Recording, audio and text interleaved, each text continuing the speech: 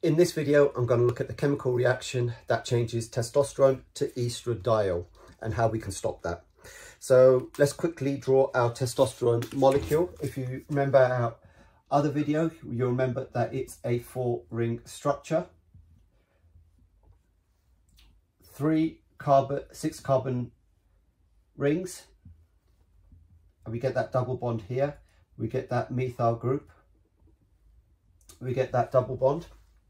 We get another methyl group, and we get this hydroxyl group. Okay, now under the influence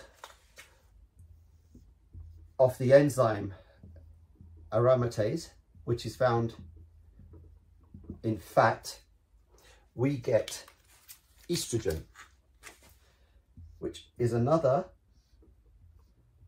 4-carbon ring structure, but with a few important changes.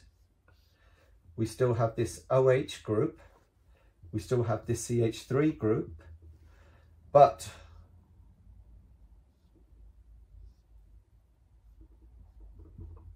we've had a few changes here. So we can see that we've lost this double bond jumps in here, and this has disappeared. So we don't get any a methyl group attached here. Okay, and then so testosterone can get converted to estrogen, estradiol, in the fat tissues. How can we stop this? By giving anastrozole,